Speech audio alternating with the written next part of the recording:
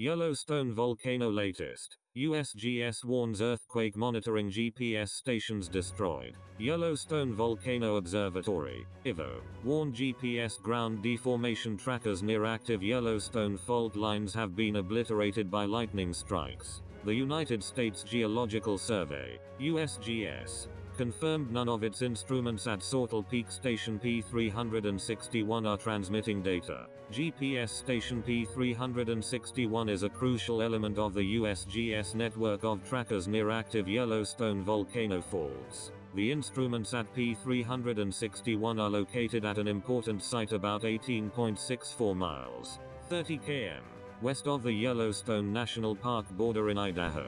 Geologists at the USGS use a network of GPS stations around the supervolcano to measure the ground for signs of ground deformation. The stations pick up warning signs of Yellowstone earthquakes and the immense volcanic pressures that cause them. Station P361 is of particular importance to the USGS because it relays data to additional GPS arrays nearby. The USGS believes the station lost its GPS and communication antennas in an intense electrical storm.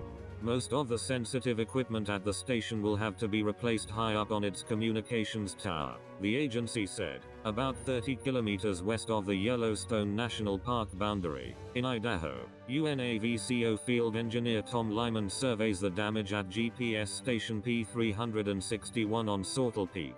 This is an important site, not only because it is located close to active faults in the Yellowstone region, but also because it serves as a data relay for 4 additional nearby GPS stations. None of the GPS equipment is transmitting data. Other stations in the area are believed to have also been affected by lightning strikes. The USGS said parts of the Boreal Geophysics Station near the world-famous Norris Geyser Basin, dubbed B205, suffered permanent damage. Unlike GPS stations, which are positioned high above the ground, borehole stations are drilled deep down into the ground, as deep as 770 feet, 200 m.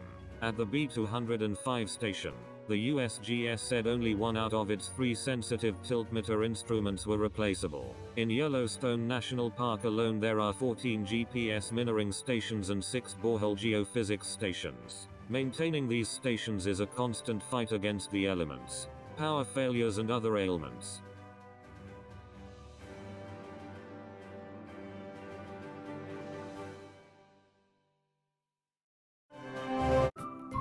Thank you for watching.